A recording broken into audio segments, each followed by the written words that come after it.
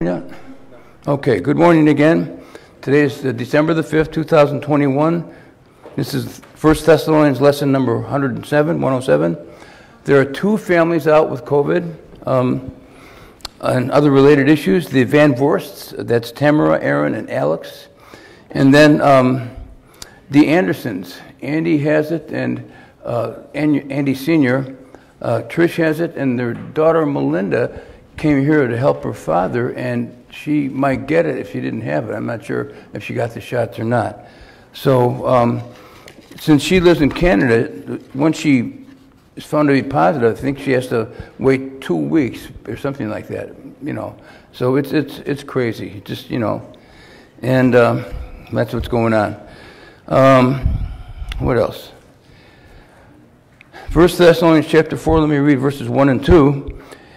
Furthermore, then, we beseech you, brethren, and exhort you by the Lord Jesus, that as ye have received of us how ye ought to work and to please God, so ye would abound more and more, for ye know what commandments we gave you by the Lord Jesus. Heavenly Father, thank you again for this time in your word. I thank you for what your Son did on the cross. I thank you for the continuing grace. I thank you for the free gift of the grace of God, that we can know that we're saved and we can't lose it. And again, I thank you for this assembly. Amen. Now, Scripture shows us how God has changed the rules for obedience throughout history. This is a bit of review. And we talked of moral laws and symbolic/ceremonial laws. Symbolic ceremonial laws were mainly used to separate Israel from the nations. They dressed different, they ate different, they worshiped different. Moral laws do not conflict with each other, but ceremonial laws often do. Remember, a moral law prohibits behavior that leads to harm. Thou shalt not kill. That's a moral law. Matthew 12, 1 and 2. At that time, Jesus went on the Sabbath day through the corn, and his disciples were hungered and began to pluck the ears of corn and to eat. But when the Pharisees saw it, they said unto him, Behold, thy disciples do that which is not lawful to do upon the Sabbath. So they were pointing the finger, look at, they're plucking the corn, they shouldn't be doing that. They were hungry. This is what David did. The Pharisees say it is not lawful to work on the Sabbath, but the priests work in the temple on the Sabbath. So they violate a commandment, but they're not accountable for it. If you know what understand what I'm saying here. Paul repeats 9 of the 10 commandments for us in his epistles. 9 of them. But the Sabbath is a ceremonial law and came in before Moses. David and his men also ate the showbread to keep from starving. Once again, all those ceremonial laws were given to demonstrate the distinctiveness God gave to separate the nation of Israel. Understanding God's purpose with Israel is key. Now, there's a big part of this message where I'm going to go back in the Old Testament. I'm tired of hearing people say that we don't study the Old Testament, that we only study Paul, then we never study the Gospels or Hebrews. It gets me up to about here. You know, I'm just irritated. It's not right. They get something in their mind and they won't believe it, even when you tell them something different. We do study these things. Now, in Thessalonians and Colossians 2, we don't have any ceremonies and symbolical rituals to obey. We have just the reality of the life of Christ and his grace to us. Paul does not give us a bunch of do's and don'ts like Sam was talking about, the works of the law. We have God's grace. You think of grace and here it is. It's right here. What do I do to get it? You grab it. You believe it. You're indwelt. Can you lose it? No, because God sealed it. No matter what anybody else says, believe the verses. Don't believe me. Don't believe people that say you can lose it. They're trying to control you. And that's the last thing you want to do under grace. Colossians 2, 14 to 17, blotting out the handwriting of ordinances that was against us, which was contrary to us, and took it out of the way, nailing it to his cross. And having spoiled principalities and powers, he made a show of them openly, triumphing over them in it. Let no man therefore judge you in meat or in drink or in respect of an holy day, or of the new moon, or of the Sabbath day, which are a shadow of things to come, but the body is of Christ. Question. Is this a change from previous to Paul?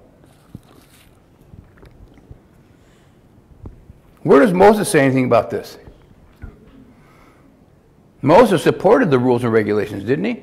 The 613 commandments. Is this a change? Most definitely. But which are a shadow of things to come, but the bodies of Christ. We are not in the shadow program. Now, what I'm going to do, if you go back to Joshua, go to Joshua chapter 9. Now, if you remember what I handed out last week, but the books of the Bible, and this would fit in the pre-exile books, before Israel was exiled. There's 9 pre-exile books and 9 post-exile books. Okay, it balances on either side. So this is when they came into the land and started messing up, which ended up in their deportation, you know, the takeover of Israel and the southern 2 tribes and the times of the Gentiles beginning. Now, I'm doing this for a specific reason, to show the importance of studying the entire Bible. The more you understand Israel's history, and you've heard me say this before, the better ambassador you will make. And if you believe what's written, then you go to the Gospels and study that, the earthly ministry of Christ, therefore Israel still under the law, right? Then you go to the book of Acts and see not the physical fall of Israel, which happened in the Old Testament, but the spiritual fall of Israel in Acts chapter 7. You will become, and then Paul's epistle, you will become a dispensationalist. Politically correct. I guarantee that. If you read the Old Testament and Gospel, you would, and you believed it, there'd be no other choice for you to make. I understand Paul and his message. I understand that he was the last one that God gave him information to write down. The other apostles believed that, and you can see that in Scripture. We're not under the law. Salvation is a free gift. You know, Sam was going on 2 Timothy 2:12. You know, if we suffer a loss, we're going to reign with him. If we don't, we're not going to reign with him. We're still going to be in heaven. There's gold, silver, precious stones, wood, hay, and stubble. If all your works are burned off, you still get heaven. Period. End of story. Just believe the verses. 1 Corinthians 3:15. So, what I'm trying to say is, every Christian, and I'll say it right to the camera, should be dispensational. Now, I know they might not like hearing that, and I know they don't. I'm not trying to be argumentative. Well, maybe I am a little bit. I want to get your ire up a little bit. I want to get you angry with me. I want you to be real mad at me and go and study these issues. Study them yourself. Understand, you see the transition from Israel. When did they fall physically? In the Old Testament. Nebuchadnezzar, the Babylonian. When did they fall spiritually? Acts chapter 7. Now, that should put something in your head. Then in Acts 8:1, you see Saul, who was also Paul, he was consenting unto the death of Stephen. But then in Acts chapter 9, now he was a Pharisee. He gets saved on the road to Damascus. God says he's a chosen vessel of mine to bear my name before the Gentiles, kings, and children of Israel. In other words, for the whole world, not just Israel. Because we're all guilty. There's no other way to understand the Bible other than dispensationally. Remember, politically correct. Now that music thing I did, that's what it's entitled, politically correct. Debbie came up with that title. Okay, so let me give you an example of shadow program. Abimelech. Now, remember, Joshua through 2 Chronicles are 9 pre-exile books before they're taken captive. There are 5 Abimelechs in Scripture. This one, in Joshua chapter 9, was the ruler of Shechem during the period of the judges. He was a son of Gideon by a concubine from Shechem. Abimelech tried to become king, and he did reign over Israel for 3 years, Judges 9:22. I'm not going to go to these verses for time's sake. In order to eliminate all those who might challenge his authority, he killed all the other sons of Gideon, his brothers and half-brothers, who were potential successors of his father. You see that in Judges 9 and 2 Samuel 11:21. Jotham, and I looked up the word how to pronounce Jotham, the youngest son of Gideon, escaped death at the hands of Abimelech. Abimelech was killed in a battle at Thebez, a city northeast of Shechem, which he surrounded with his army. When Abimelech ventured too close on the city's walls, a woman dropped a millstone on his head, crushing his skull. When Abimelech commanded his armor bearer to kill him, so it could not be said that he died at the hands of a woman. Can women kill? Do women feel like killing at times? Ladies, you don't have to answer. I know the answer to that. I'm waiting for that baby to come. Boy, I was hoping it was going to be here. I can't wait to smell that baby. It's just, anyway. Yeah, women can kill people. They can get angry enough. What about the one who put a nail in the guy's head when he went to sleep? She lured him in, he drank some warm milk and goes to sleep. Bang, right through the temple, he's nailed to the ground. You nailed it. You should see some of those programs about the women on Skid Row. They're in Murder's Row. They're going to be, killed by there's a lot of women that have killed a lot of men for a lot of reasons. And there are serial women killers, too. One time, I know I got to get off it, but one time, quite a number of years ago, I think I've told the story, but there was a fellow that was going to go to a Bible study, and he heard that a woman was going to be teaching it. Well, what should I do? A woman is supposed to teach me. What should I do? I says, does she know more than you? He goes, yeah. Is she calling herself a pastor? He goes, no. I said, sit back and enjoy it. Don't get your knickers in a twist. So, now this wish did not come true. Don't tell anybody that a woman killed me, because it was recorded in 1206 BC. Everybody's known about this for a long time. Okay? In Judges 9, there are 4 trees that depict the nation of Israel. Judges 9, 7 through 9. And when they told it to Jotham, he went out and stood in the top of Mount Gerizim and lifted up his voice and cried and said unto them, Hearken unto me, ye men of Shechem, that God may hearken unto you. The trees went forth. Now there's 4 trees here depicting Israel in a certain way.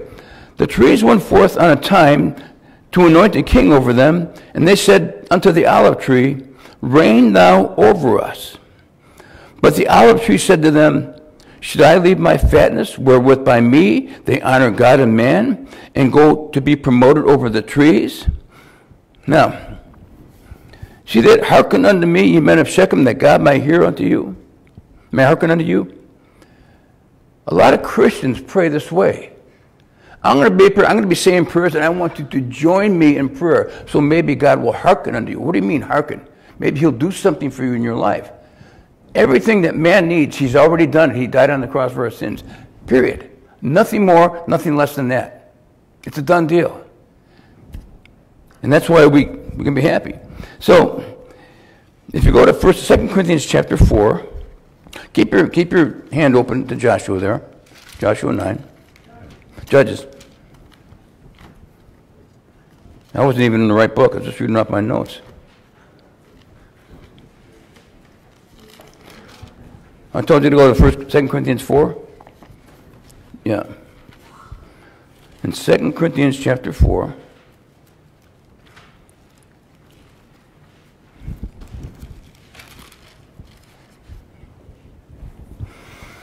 Let me start at verse 14. Knowing that he which raised up the Lord Jesus shall raise up us also by Jesus, and shall present us with you. Remember that presentation ceremony? You got the day of redemption, the judgment seat, and the presentation ceremony. For all things are for your sakes, that the abundant grace might, through the thanksgiving of many, redound to the glory of God. He gets the glory all the time. For which cause we faint not, but though our outward man perisheth, yet the inward man is renewed day by day. This is said all the time through Paul's epistles. It's an inner man message. For our light affliction, we have a woman over there that's a few days overdue. Is it a light affliction? Us guys don't know anything about that. The only time I couldn't turn over in my bed if I rolled to one side is when my wife made meatloaf. And it was like a rock, and I couldn't even turn over in bed because it was so heavy. But I still love it. All right. I didn't mean to start an argument here. People, put your hands down. For which cause we faint not, but though our outward man perish, yet the inward man is renewed day by day. For our light affliction, which is but for a moment, worketh for us a far more exceeding and eternal weight of glory. While we look not at the things which are seen. That's the problem right there in Christianity. But at the things which are not seen, for the things which are seen are temporal. They're temporary, they're fleeting. But the things which are not seen are eternal. Now, do you have any trouble understanding that verse? If you eat one of those cupcakes, you might. The ones we bought. A lot of sin in there. The olive tree represents Israel's spiritual life, the special separated status and access of covenant blessing. It's as though the Gentiles come to Israel and say, come reign over us like God created you to do. Olive oil is a type of the Holy Spirit, entrance, spiritual access. The door of the temple was made of olive wood.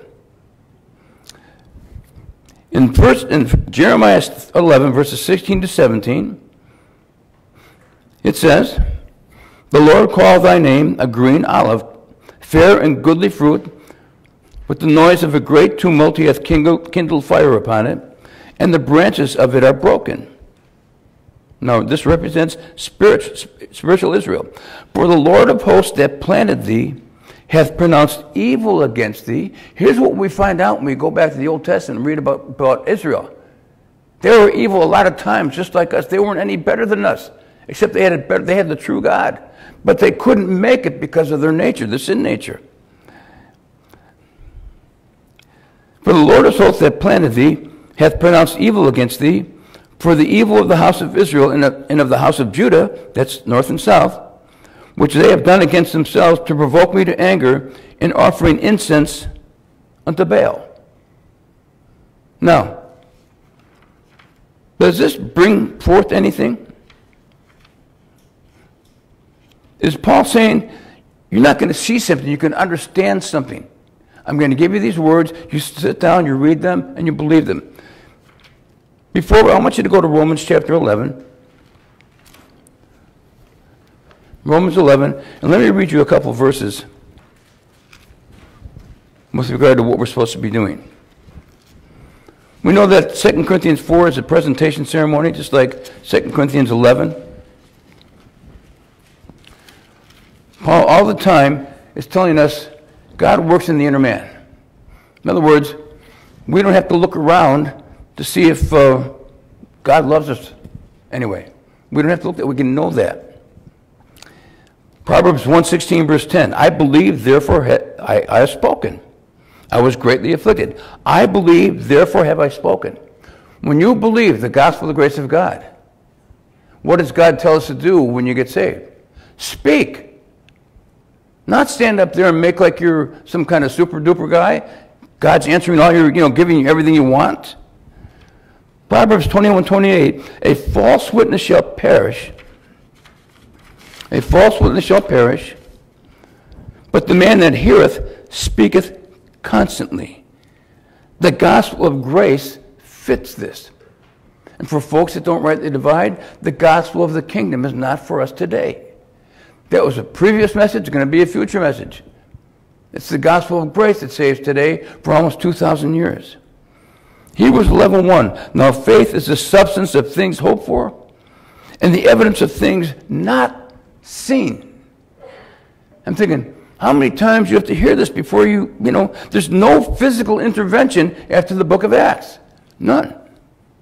Why? Because Paul completed God's revelation to man. He says in 2 Corinthians 3:12, seeing then that we have such hope, we use great plainness of speech. Excuse my voice. That came from eating the meatloaf. Okay. Now I ask you to go to Romans chapter 11.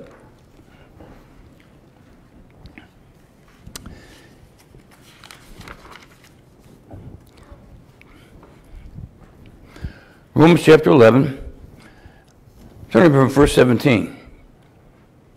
Now again, you read before in Judges 9, Israel's burning. The north, they weren't any good. God burned them.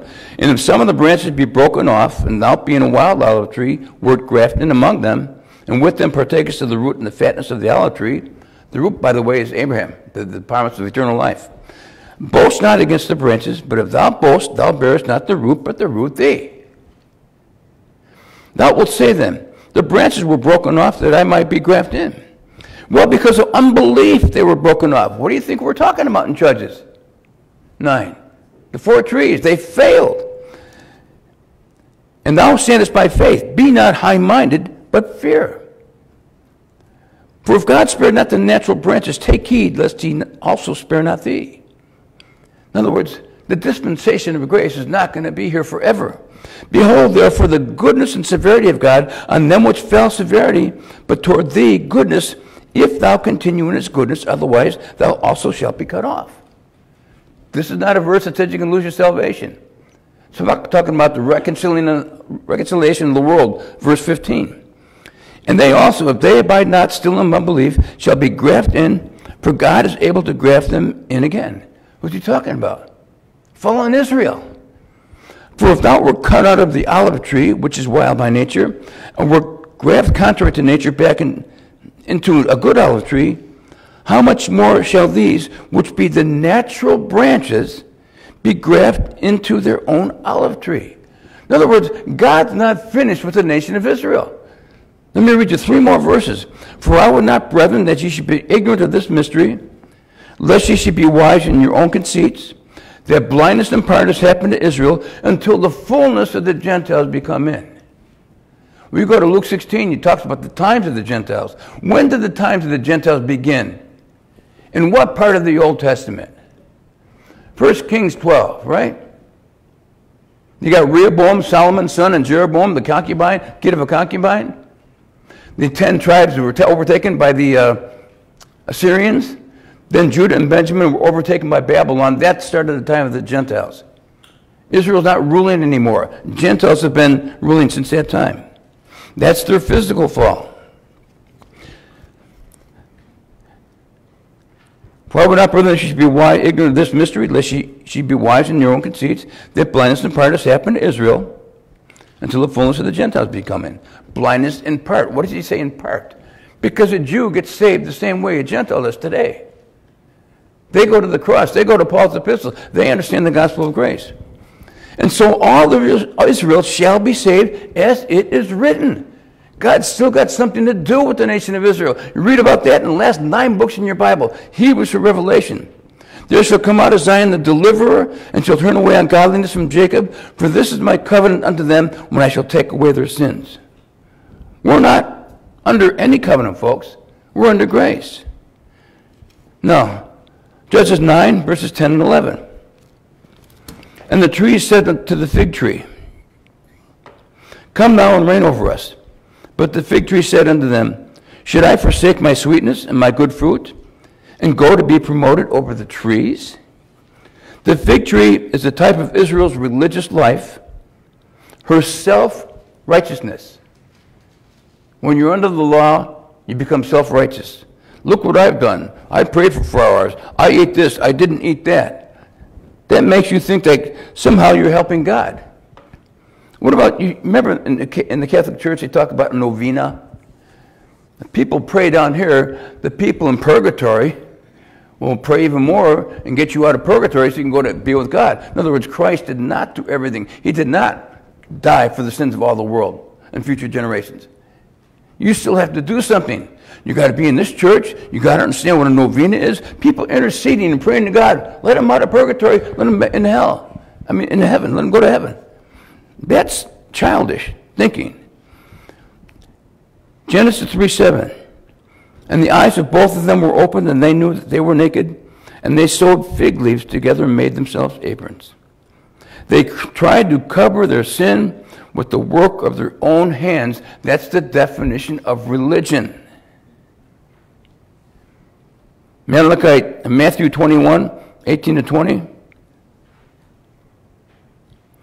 Now in the morning as he returned to the city, he hungered.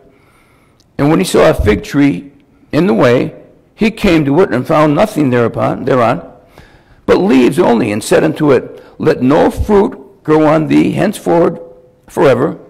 And presently the fig tree withered away. And when the disciples saw it, they marveled, saying, How soon is the fig tree withered away?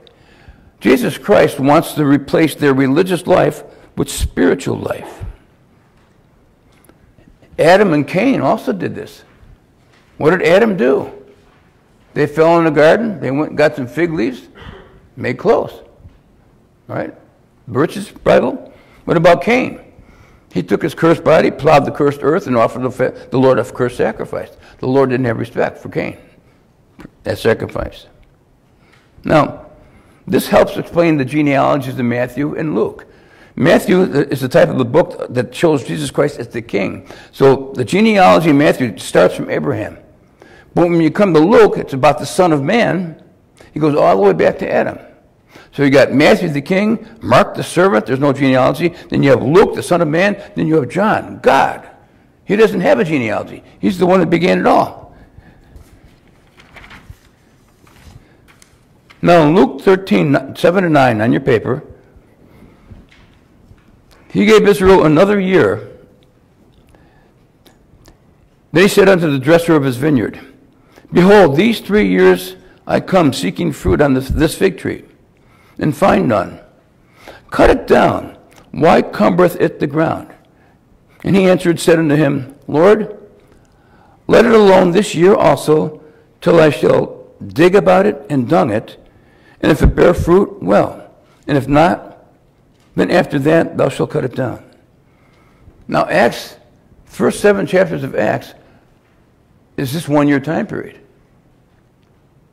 He gave Israel a chance. He took the charge of murder on the cross and lowered it down to manslaughter, as it were. Another chance to understand that Jesus Christ, who they had just killed, was the Messiah. What happens? What happens in that time?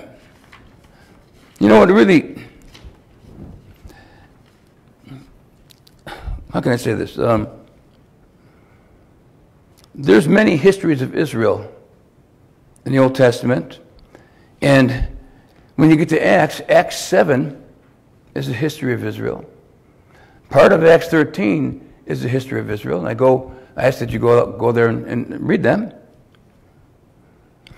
Romans chapter 9, 10, and 11, it's the national section of the book of Romans. Romans 9 is Israel time past, 10 is now, and 11 is ages to come. Just what we've been talking about. With all this history about the New Testament, I want you to go to 1 Corinthians 10. 1 Corinthians chapter 10. With all this history about the nation of Israel,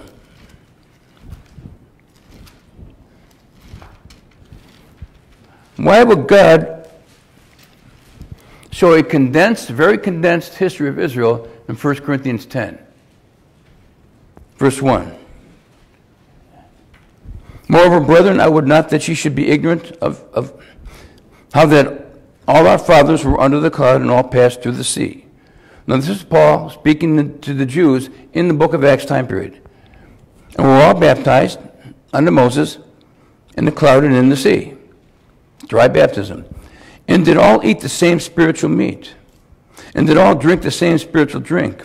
For they drank of that spiritual rock, that's capital R, that followed them, and that rock was Christ. But with many of them, God was not well pleased, for they were overthrown in the wilderness. Now these things were our examples to the intent we should not lust after evil things as they also lusted.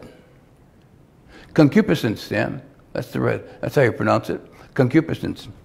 Neither be ye idolaters, as were some of them, as it is written, the people sat down to eat and drink, and rose up to play. Neither let us commit fornication, as some of them committed, and fell in one day 23,000. Neither let us tempt Christ, as some of them also tempted, and were destroyed of serpents. That's the book of Numbers. Old Testament. Neither murmur ye, as some of them also murmured, and were destroyed of the destroyer. This is all in the Old Testament. Okay? Now all these things happened unto them for examples and samples. And they are written for our admonition, upon whom the ends of the world are come. You know what an admonition is? It's a mild rebuke or a warning. Look at the next verse. Wherefore let him that thinketh he standeth take heed lest he fall. If you don't understand Pauline truth, you know, I'm a broken record. If you're not dispensational in your study of the Bible, what does this verse tell you? I can tell you what it tells me. Study Paul's epistles. Study the whole Bible. Because the whole Bible, before Paul, will back up. The only thing that God gave to mankind, because we can't save ourselves, is when he started the dispensation of the grace of God. He offers salvation as a free gift, and you can't lose it. Was that ever made back here? No. A whole new, different dispensation that's been ongoing for almost 2,000 years. Genesis 1 through 11 is about 2,000 years. Genesis 12 through 50 is about another 2,000 years, right? And for 2,000 years, he's offering salvation that comes through the gospel of grace in the dispensation of grace. We're fellow soldiers in a ship.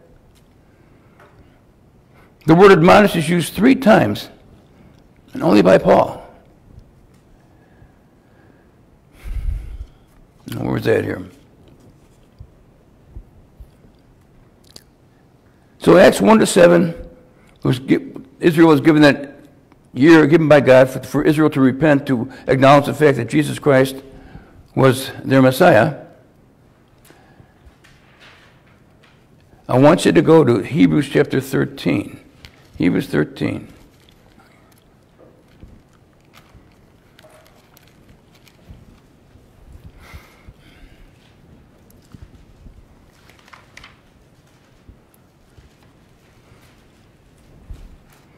Hebrews chapter 13.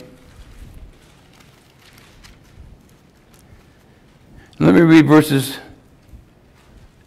11 to 13. For the bodies of those priests whose blood is brought into the sanctuary by the high priest for sin are burned without the camp. Not in the camp, without it. Whereby Jesus also, that he might sanctify the people with his own blood, suffered without the gate, out of the camp. Let us go forth, therefore, unto him without the camp, bearing his reproach. Now, I want you to go to Leviticus chapter 4. Leviticus 4.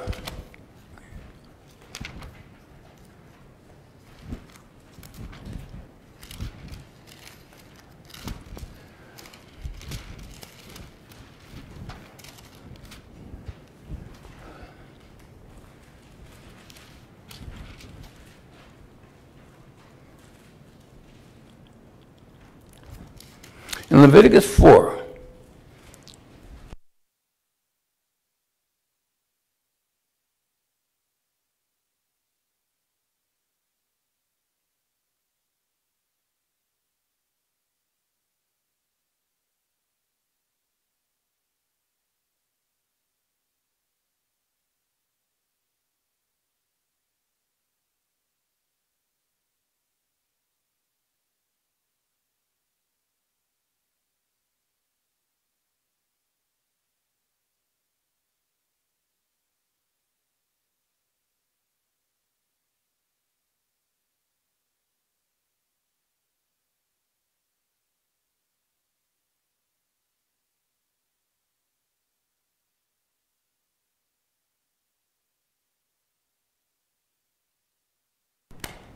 try. Thanks. We're on. Good. Sorry for the interruption. So we're in Leviticus 4. We're talking about sacrifices.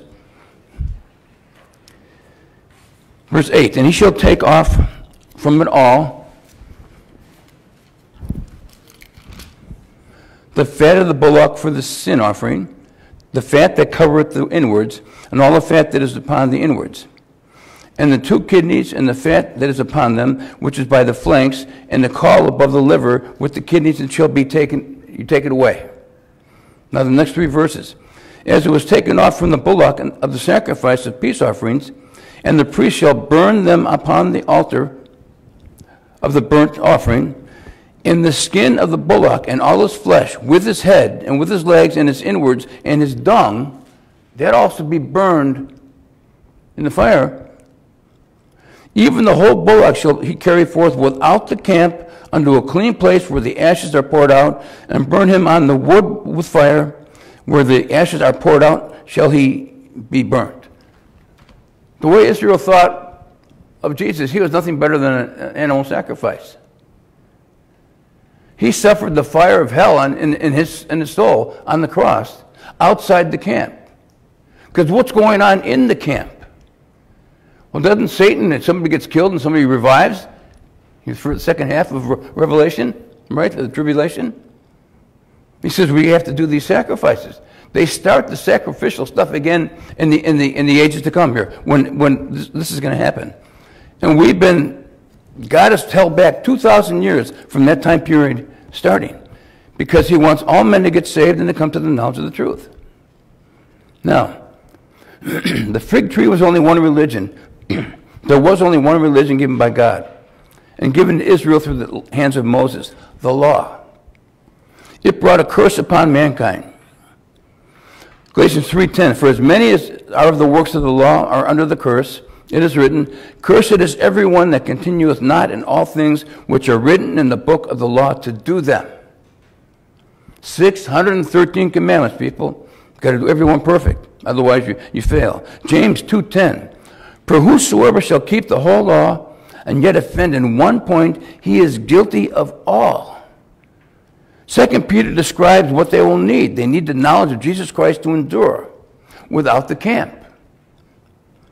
Now, in Judges 9:12-13, then said the trees unto the vine, come thou and reign over us. And the vine said unto them, should I leave my wine, which cheereth God and man, and go to be promoted over the trees? I remember Rick preaching when he worked at the Mobile Rescue Center. He said every drunk knew this verse, right?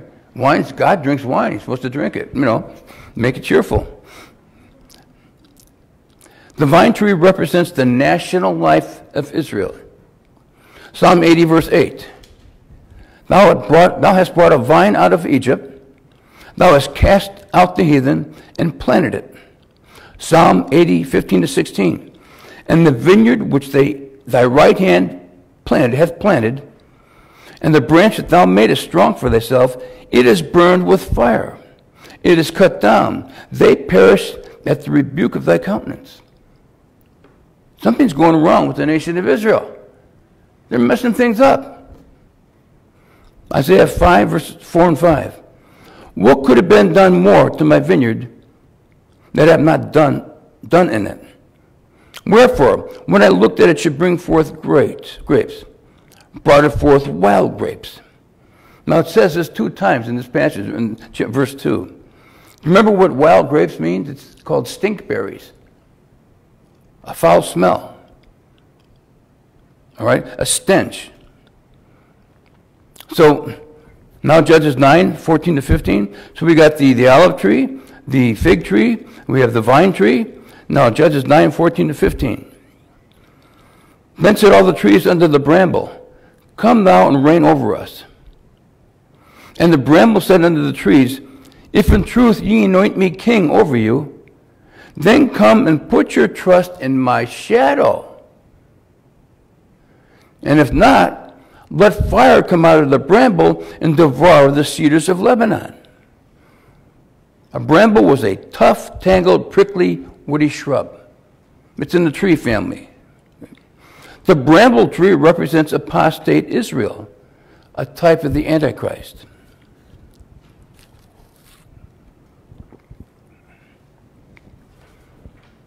Isaiah 34, verse 13. And thorns shall come up in her palaces, nettles and brambles in the fortress thereof, and it shall be an habitation of dragons and a court for owls. What happened in Genesis 3 when they fell, when talking about how do you make a living, how do you support yourself? You're going to sweat. You got all the brambles, the stickers and the weeds and the thorns and all that. Sweat. It's going to take a lot of work. You're going to have pain in childbirth too. Luke 6:44. For every tree is known by his own fruit. For of thorns men do not gather figs, nor of bramble bush gather they grapes. So, an olive tree has a substance. It's olive oil. A fig tree has a substance. Figs. A vine tree has a substance. Grapes. But all the bramble can offer is a shadow. It's a counterfeit. There is no substance in a shadow. I want you to think of 1 Corinthians 14. Let me read it to you.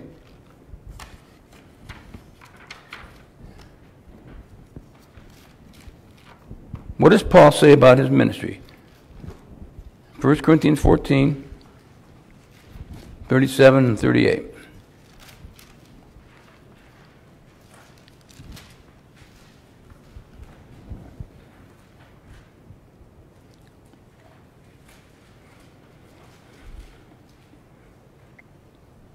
They're questioning Paul. They don't.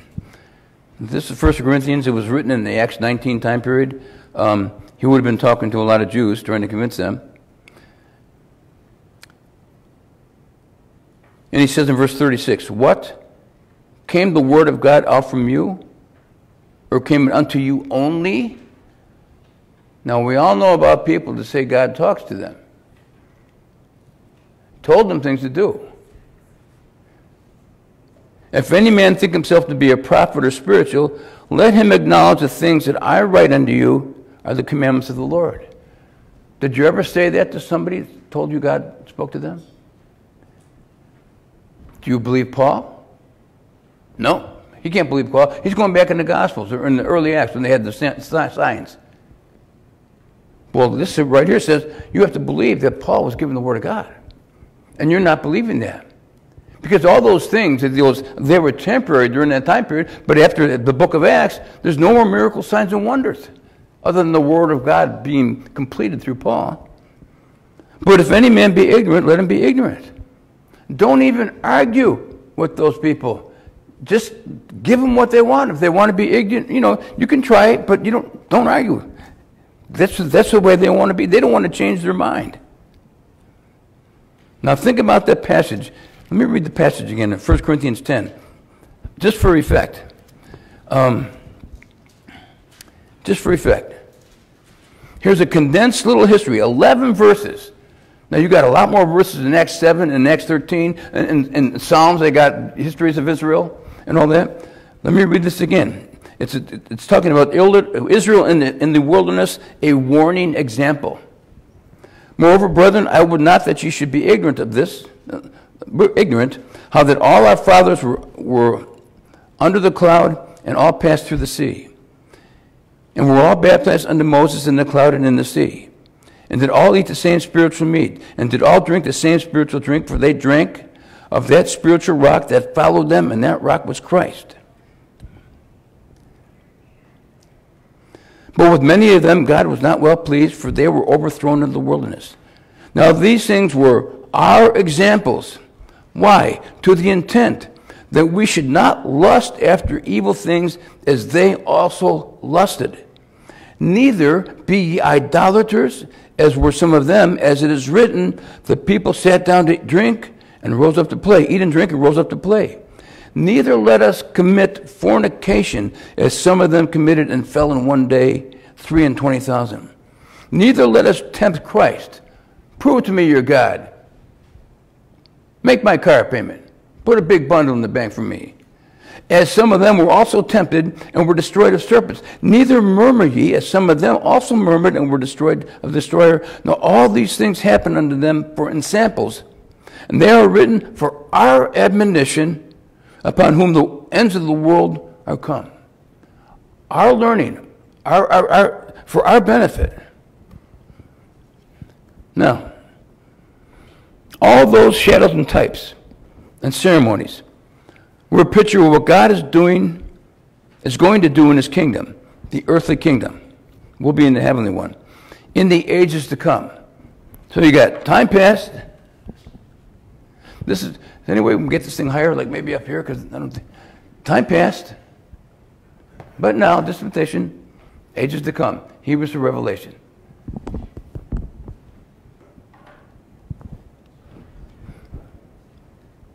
But that isn't us, is it? He's not talking about us.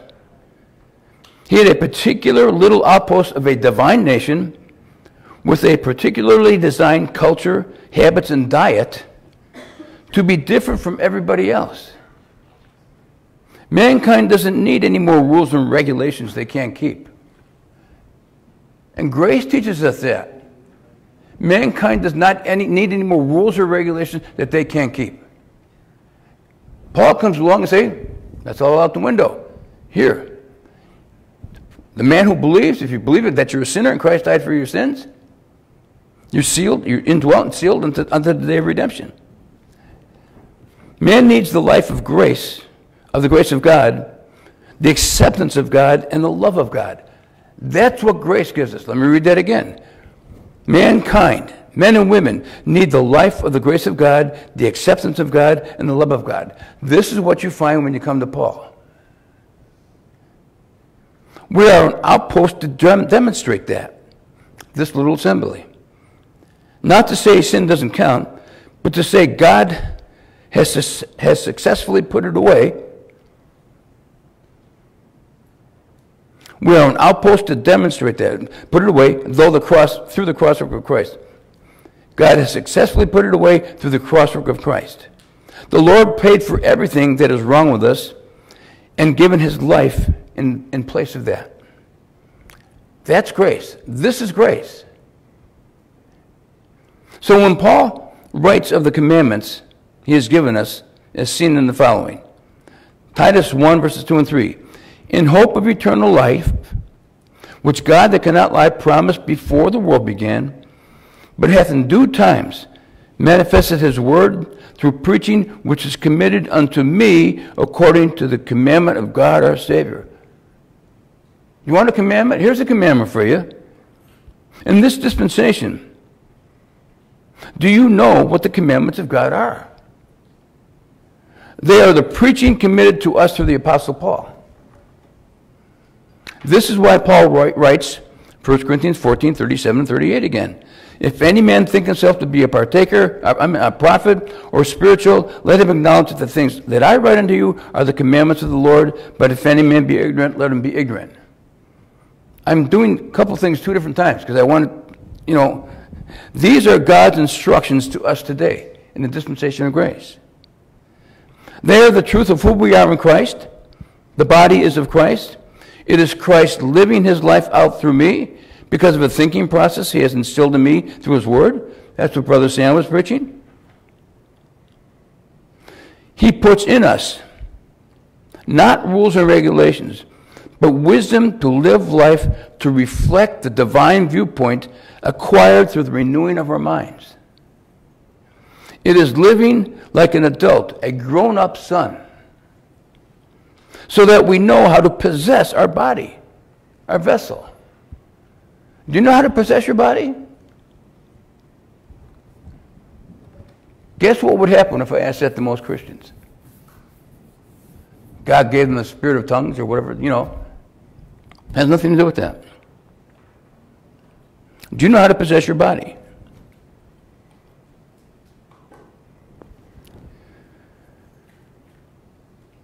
First Thessalonians chapter 4, verses 3 and 4.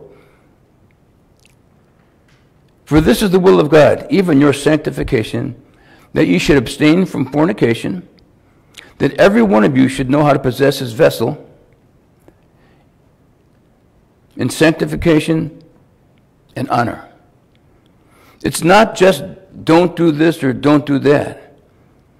It's the knowing how to be in possession, control of my person in such a way that I reflect what God thinks.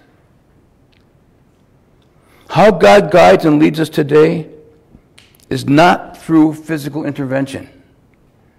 Rather, it's the path of wisdom.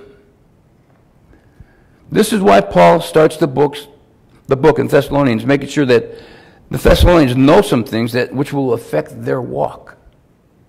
He gives them words. He gives them wisdom. He says study. He says how to study. How do you get God's approval? 2 Timothy 2:15, you study. Now there's an author out there by the name of Ayn Rand. I don't read her books, but I saw this quote and I thought it fits because we preach reality, do we not, in real life? She said, you can avoid a reality, but you cannot avoid the consequences of avoiding reality. If you think that God gave you some kind of power that you can spiritually cleanse bodies and people, prove it. It's all in your mind. So let's keep that in mind. It's the wisdom, knowledge, and understanding, the God's word in you, it gets in you, that works its way out of you, reflecting the way God thinks, the way he wants us to behave. That's how you possess your vessel. Dear Lord, again, thank you for this time in your word. And anybody that's listening in another place, I just think that if you're not saved, make the choice now. It's a logical choice, not an emotional choice. Understand that you're a sinner. Christ died for your sins. He was buried, rose the third day. Okay, he died for your sins. The moment you believe that, you're indwelt, you're sealed by God the Holy Spirit, and you can't lose it. Amen. Thank you.